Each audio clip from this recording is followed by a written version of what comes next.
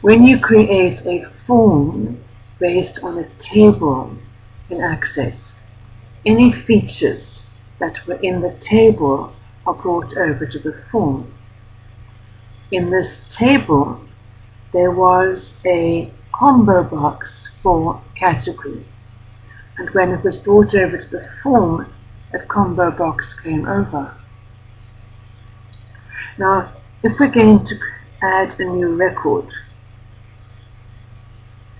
that is there for us to select the category.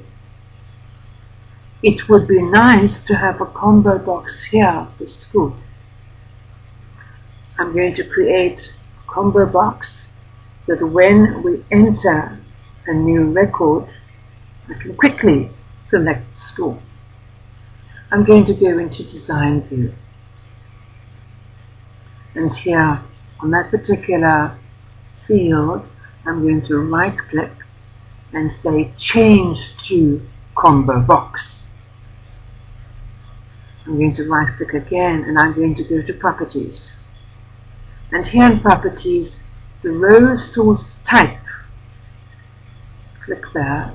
I would like it to be a value list. Now the row source, where's the information going to come from? We click there.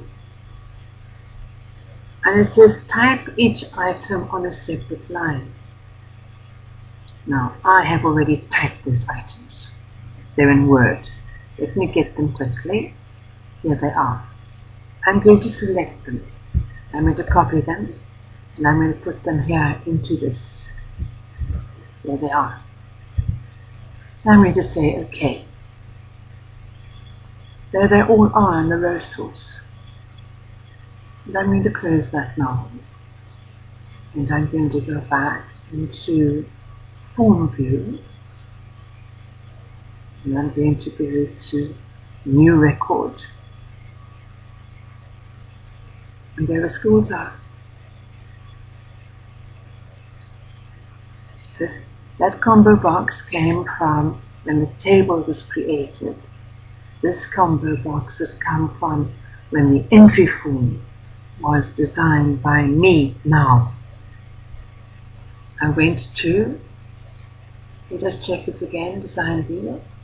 I went, clicked on here, and I went to, and I changed it to combo box. And then I went there, and I went to Properties, and I said Row Source, and I selected at the side Value List, and then I added all this information in here quickly by that little box. This is so nice. It makes life so much easier when you enter information to have this combo box.